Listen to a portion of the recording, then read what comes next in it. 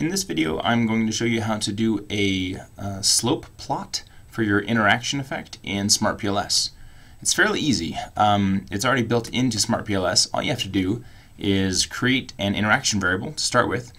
In this model, we have everything predicting skill acquisition, and I think there's a positive effect from innovativeness and from active coping and from computer self-efficacy, all positive effects.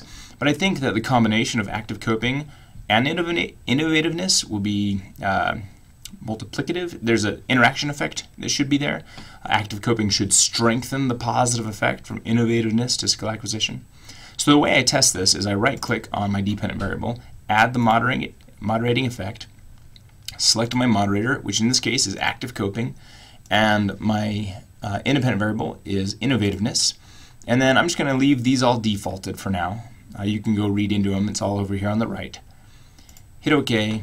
It creates this moderating effect. It hasn't made any calculations yet. All it did, I'll show you, all it did was made a product variable out of the factor scores of these items.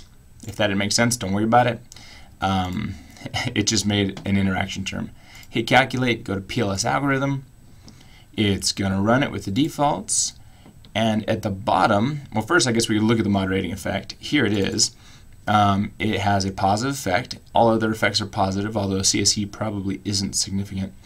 And what we can do is we can look at the simple slope analysis here at the bottom. And that's what we want to see. It's kind of skewed. If you take it out of here, click on the chart button, hit OK, and go over to wherever you want to put it. It could be in Word or PowerPoint or wherever. The format is actually much better outside of SmartPLS. So you look at it here, and what this is showing is the blue is active coping low, so 1 standard deviation below the mean. So that's low active coping, whereas green is high active coping, standard deviation above the mean, and then with no high or low, just at the mean, is the red.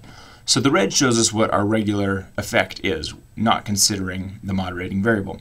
In this case, we have a positive effect between innovativeness and skill acquisition. But active coping, the ability to cope with problems in an active way, aggressively attacking the problem instead of hiding from it, strengthens this positive effect, as shown in green. Whereas if you are not an active coper, an active problem solver, then innovativeness still has a positive effect on skill acquisition, but it is a weaker positive effect. So that shows us we have a moderation going on. Now if you want to see if that was actually significant, not just looked good, you could go to do a bootstrap real quick. Bootstrapping. This is just how we tell if things are significant in SmartPLS.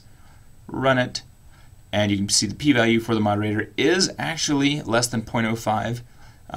So it does have an effect. From another video I just created, you could also see if that effect was meaningful. If you click on F square, and it looks like no, it's not a meaningful effect, but it is statistically significant. So take that for what it's worth. Hope that helps.